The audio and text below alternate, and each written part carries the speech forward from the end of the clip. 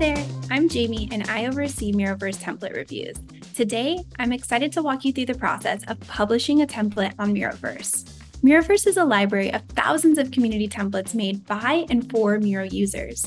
By sharing your workflows and frameworks in Miroverse, you're inspiring fellow users with new ways to work in Miro and jumpstart their next project.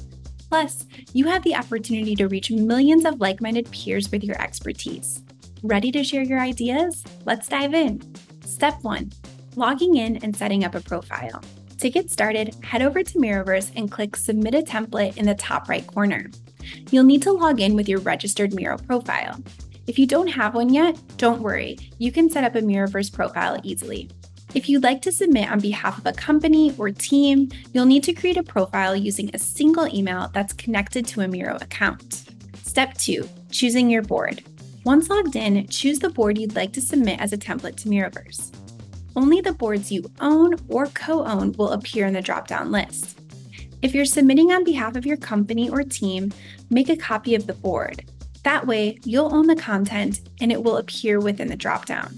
Note that when you submit a template to Miroverse, we create a copy of your original board, which becomes the live version people see and use in Miroverse. Step 3. Providing details. Now, let's fill in some essential details about your template. Template title.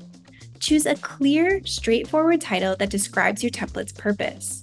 Categories. Select up to 3 relevant categories based on your template's use cases. Role. Choose the main role or function your board benefits, like engineering or product. Description.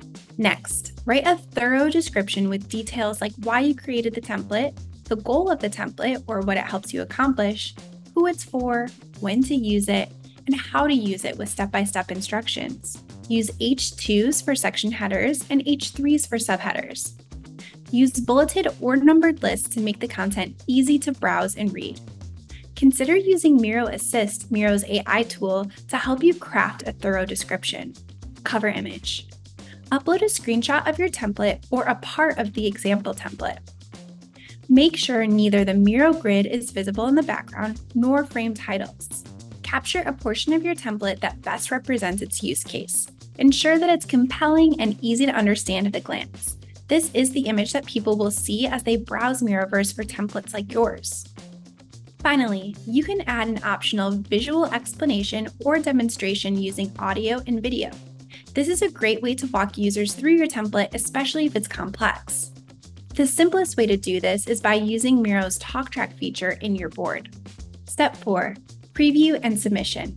Before you hit submit, you'll have the chance to preview your template. Once you're happy with it, click submit. You'll get a confirmation on screen as well as a confirmation via email.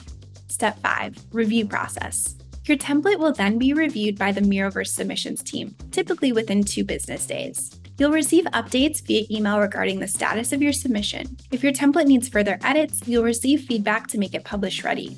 Once approved, your template will be published on Miroverse for the world to see. Final notes. If you need to make changes to your submission before or after it's published, simply head to your Miroverse profile page where you can edit, preview, or delete it at any time. And if you have any questions along the way, feel free to reach out to the Miroverse team at miroverse@miro.com. That's it. You've just shared your creativity with the world through Miroverse. Thanks for watching and happy publishing.